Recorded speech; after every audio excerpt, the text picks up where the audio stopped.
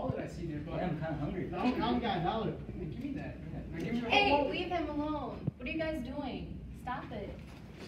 Bullying has been around for many, many years. Bullying has a negative impact on students with abnormal, unique personalities.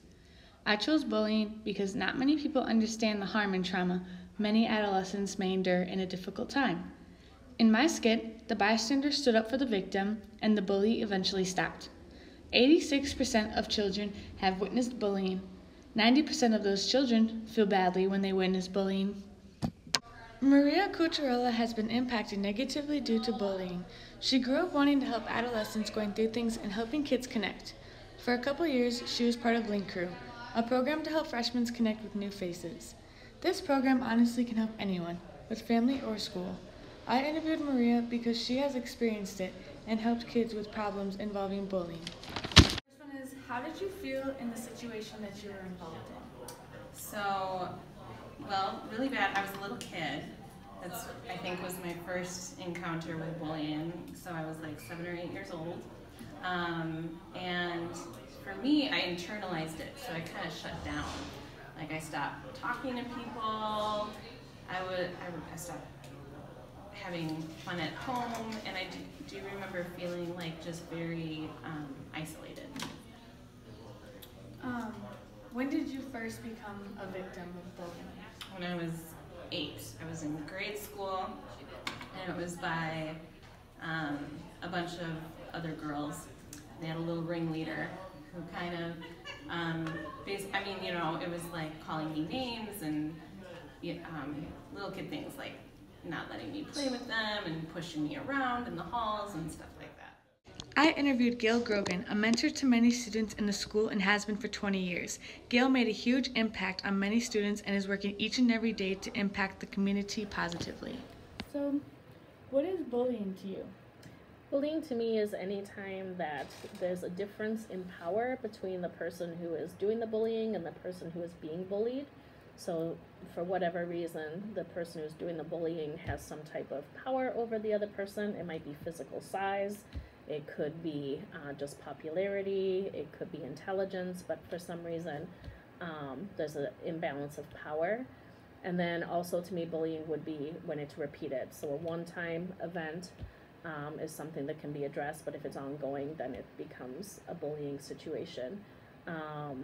And in a bullying situation, the victim usually has some type of fear. So fear of being physically harmed, or fear of being humiliated, or fear of losing social position. How do you cope with students when they come to talk to you about suicide feelings, and what do you tell them? What advice do you give them? Yeah, so a few things. So when kids come down, or usually it's because they're referred to us because of suicidal comments or suicidal thoughts, we want to assess them. And the assessment that we use is we want to find out, does the child have a plan to harm themselves or to kill themselves? If they have a plan, do they have access to the tools to do that? And again, just like I said, their intent, is this something they're intending to do? If a child talks about suicidal thoughts and behaviors, we do contact the parent and let them know, and then we also want to make sure that there's a safety plan. So we might either ask the parent to transport the child to the hospital for an evaluation, or we might transport them directly here from school. Or sometimes parents will say, I will monitor them tonight and I'm going to make an appointment for them tomorrow. And as long as we know that the parent is monitoring them throughout the evening and has removed any access to sources, then they can go home with a parent. And then once they return to school, they're usually set up with either the therapist in the Health Star clinic, or myself, or their counselors, or the other 2 school social workers for just kind of ongoing monitoring and check-in to make sure that student stays safe. Suicide is a major effect caused by bullying. Suicide is the act of intentionally causing one's death. More than 800,000 people worldwide commit suicide each year, and more than 39,000 in the U.S. Just like Gail mentioned, the assessment of suicide risk often involves an evaluation of the presence, severity, and duration of suicidal thoughts. As of 2016, Cali, Oregon, Washington, and Vermont were the only states with laws in effect that authorized physician-assisted suicide, but a number of states are still considering. There are many ways you can help someone and help understand what they're going through. Me personally will help bullying victims by treating everyone I see and be with most days with respect and not to hurt people in any way.